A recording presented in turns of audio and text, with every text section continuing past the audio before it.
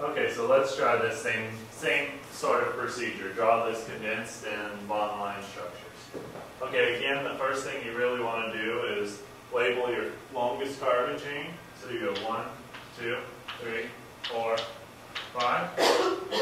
So you got 1, 2, 3, 4, 5. And off of your third carbon, you've got C carbon, right, with 2 methyl groups on it.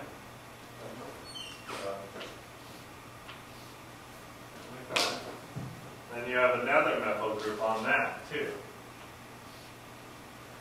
So you've got that structure there.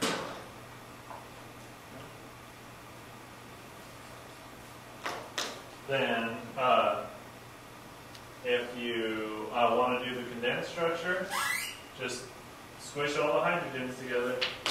So we got CH3, CH2, CH, CH2, CH3, and then here we'll do C. You could do this 2 ways. Let's do it this way. CH3, 2. Or, sorry, CH3, 3. Like that. Oh, and you want to name it. Okay. So, we've got this group here is called the tert-butyl group. Okay? And we've got 1, 2, 3, 4, 5.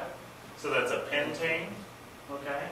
And then the tert-butyl group's on the third carbon. So we call this 3 tert-butyl